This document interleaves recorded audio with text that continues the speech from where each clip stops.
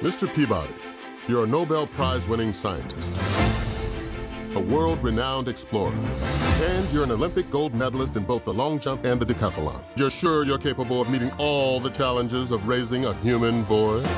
Given all that I've accomplished, how hard could it possibly be? Very well, then. If a boy can adopt a dog, I see no reason why a dog cannot adopt a boy.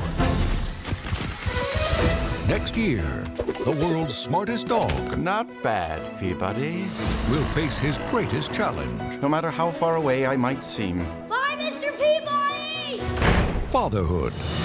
George Washington. What kind of tree did he cut down? Me! George Washington never cut down a cherry tree. People made those stories up to teach kids a lesson about lying. Someone really knows their history, huh, Penny?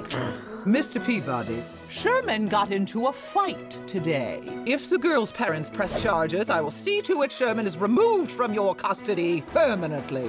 What on earth provoked it? He called me a dog. Oh, dear.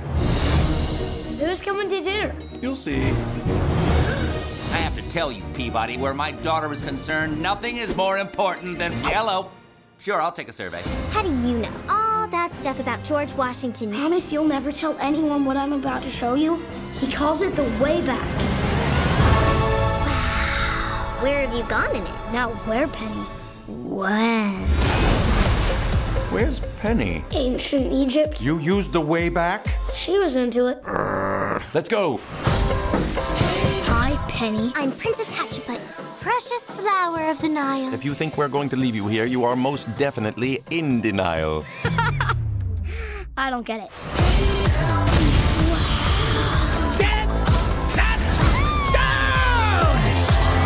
Careful, Sherman. It's a booby trap. Take the wrong boat, man will pay. Now it's your turn. Put a while still straight and play. Oh, my. DreamWorks, Mr. Peabody and Sherman. Mr. Peabody! Hang on, Sherman!